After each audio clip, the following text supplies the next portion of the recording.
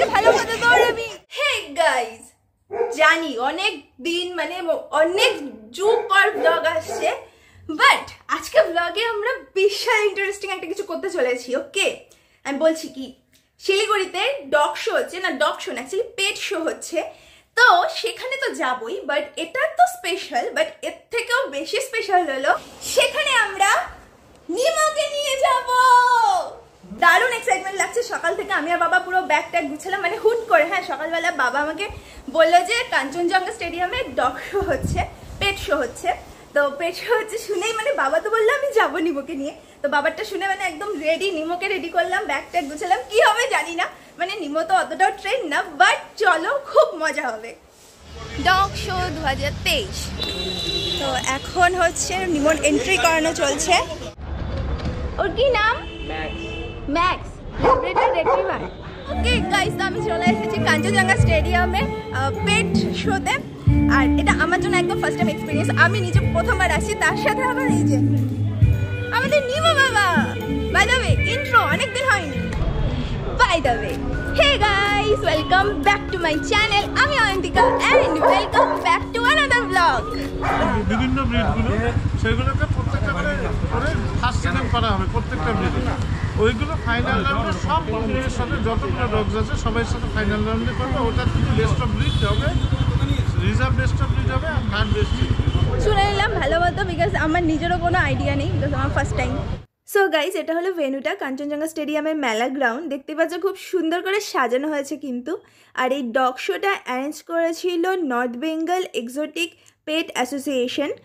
যদিও আমি ফেসবুকে পোস্টারে দেখেছিলাম পেট শো, বাট এখানে এসে দেখলাম এটা ডগ শো, শুধু ডগদের জন্য। আর এই সুন্দর সুন্দর ট্রফিগুলো রাখা হয়েছিল যারা চ্যাম্পিয়ন হবে তাদের জন্য।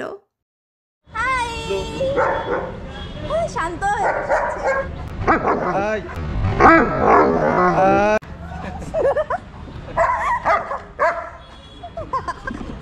আমি এখনই হার্ট ফেল করতাম। Photo photo.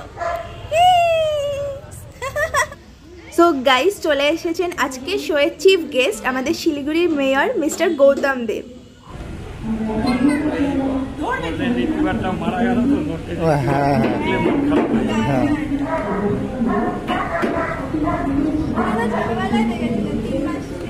তিনটে মাস ছিল তখন।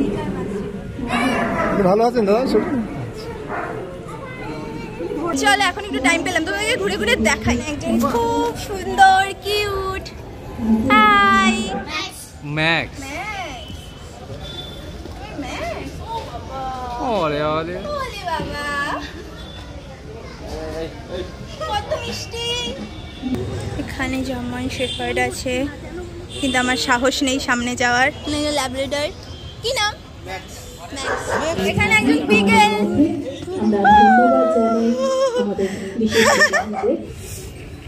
কিউট না? শিরজু কি নাম ওর? আছি, সুন্দর করে বসে আছে। অস্কার। হ্যাঁ, জানাই পার্টিসিপেন্ট সকলকে দম দাঁড়িয়ে দিয়ে কোলে নিয়ে ফটো তুলে রঞ্জন সরকার মহাশয়, যাকে আমরা রানাদা বলে ডেকে থাকি। এছাড়াও রয়েছে 12 নম্বর ওয়ার্ডের কাউন্সিলর বাসুদেব। সো গাইজ, নিমোর বয়স হয়েছে মোটামুটি 11 মাসের মতো।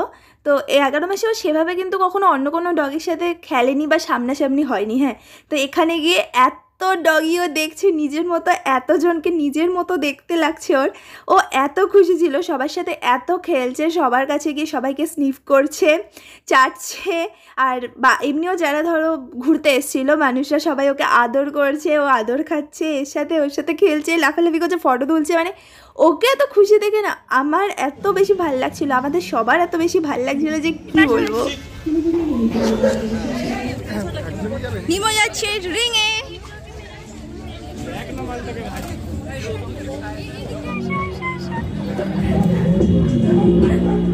তো গাইজ, এটা হলো রিং, যেখানে আর কি মেইন কম্পিটিশনটা হবে। তো সমস্ত ডগিদেরকে এখানে কিছুক্ষণের জন্য নিয়ে আসা হয়েছে, কারণ কি অনেক সাংবাদিকরা এসেছেন, সবাই ফটো তুলবেন, রিপোর্টাররা ফটো তুলবেন, ভিডিও করবেন তার জন্য। তো সমস্ত ডগিদেরকে এখানে নিয়ে আসা হয়েছে। আর আমাদের নিমো এখানে ঢুকে সবার প্রথমেই ও পটি করে দিয়েছে।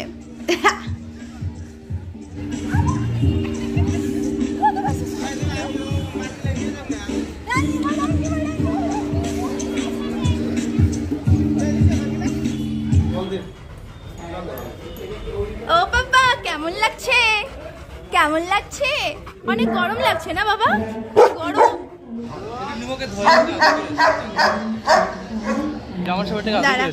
তুই জামা ষাটের কাছে যাবি, ওর দাঁতগুলো দেখতে পাচ্ছিস? কত টাকা দিবি? কালোর মধ্যে সাদা দাঁত। কত দিবি তুই?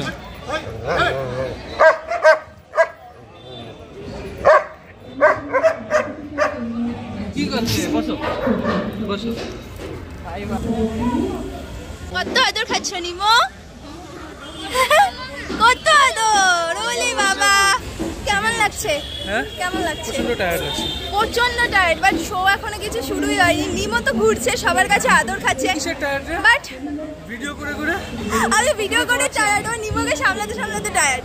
বাট মানে কখন শো হবে জানি না, খুব টায়ার্ড লাগছে নিমোর জন্য, মানে অনেক হয়ে যাচ্ছে। ও তো আজকে বাড়ি গিয়ে যা ঘুমাবে, আর এখানে সব রিপোর্টার করে নিমোর ভিডিও করছে। ইয়ে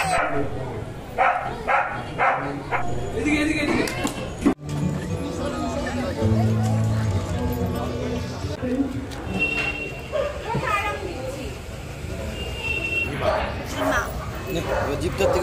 হ্যালো,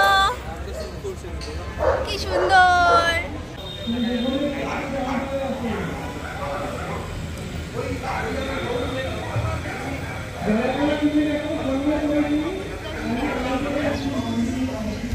সো গাইস, নিমো হচ্ছে রিং এর মধ্যে চলে এসেছে। এই যে আমাদের শের এবার রিং এ নামবে। নিমো বেস্ট অফ লাক, একদম সবথেকে ভালো মতো দৌড়াবি। দৌড়াবে কিনা কি করাবে আমরা জানি না এখনো, হ্যাঁ, কিন্তু সবাই এই যে সব প্রত্যেকে রিং এ নেমে গেছে।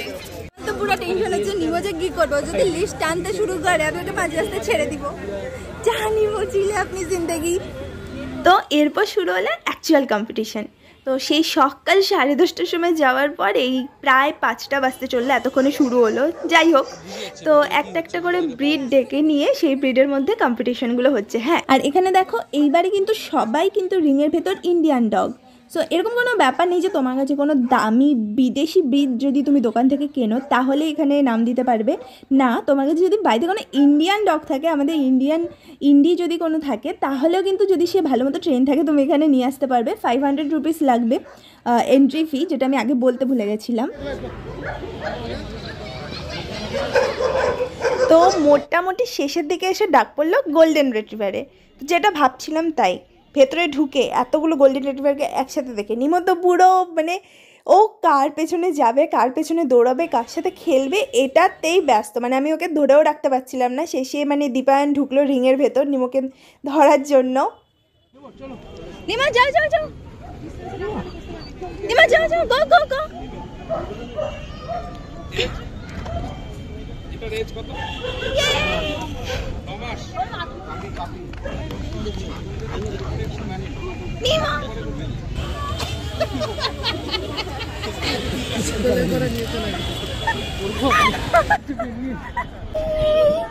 সো গাইস, এই ছিল আমাদের ফার্স্ট ডগ শো এর এক্সপিরিয়েন্স। আমরা কোনো ফার্স্ট বা সেকেন্ড প্রাইজ তো পাইনি, বাট আমরা খুব মজা করেছি, খুব মজা হয়েছে। আর হ্যাঁ, একটা পার্টিসিপেশন প্রাইজ পেয়েছি। আর নিমো তো রিং থেকে বেরিয়ে হবে না, শেষে দীপায়নকে কোলে করে নিয়ে রিং থেকে বের করেছে। আর আশেপাশে সবাই পুরো হাসতে হাসতে খুব মজা পেয়েছে। মানে আশেপাশের লোকজনকেও পুরো মজা টজা দিয়ে ডগ শো থেকে আমরা ফাইনালি এখন বাড়ি ফিরছি টোটো করে। এবার তো নিমো অতটা ট্রেন না, বাট নেক্সট টাইম যদি আমরা যাই তাহলে ভালো মতো নিমোকে এখন থেকে একটু ট্রেন করাবো। ট্রেন করলে আমাদেরও ভালো, বিকজ রাস্তায় নিয়ে বের হতে সুবিধা হবে। ও আরেকটা দারুণ জিনিস বাকি আছে, সেটা হচ্ছে পেডিগ্রির স্টোর থেকে এই সুন্দর হ্যাম্পারটা দেওয়া হয়েছে। আর এটাতে কী কী আছে চলো দেখে নিই। এখানে আছে পেডিগ্রি প্রো, যেটা নিমো আগে খেত, সেটা 4টে প্যাক দেওয়া হয়েছে। তার সাথে আছে ডেন্টাল স্টিক্স, তার সাথে আছে চিকেন গ্রেভিটা, যেটা নিমোর প্রচণ্ড পছন্দ হয়েছে খেয়ে। আচ্ছা, last but obviously not the list, আমি অর্গানাইজিং কমিটির কাছে জাস্ট একটা জিনিস রিকোয়েস্ট করবো, যে যেখানে 10টা টাইম দেওয়া হয়েছিল সেখানে শো শুরু হয়েছে বিকেল 5টা অলমোস্ট। সো মানে এদের পক্ষে এই সারাদিন রোদের মধ্যে ওয়েট করাটা খুব কষ্টকর। তো যদি 5টায় শুরু করা থাকে তাহলে 3টে থেকে টাইম দেওয়াটা আই থিঙ্ক বেটার হয়। আর আর একটু ঠান্ডা থাকতে থাকতে যদি এই জিনিসটা নেক্সট ইয়ার অর্গানাইজ করা হয় তাহলে আই থিঙ্ক বেটার হয়। অ্যান্ড দ্যাটস ইট গাইস, ব্লগটা কেমন লাগলো কমেন্ট করে জানাও, আর দেখাবে পরের ব্লগে। Till then take care, tata, bye bye.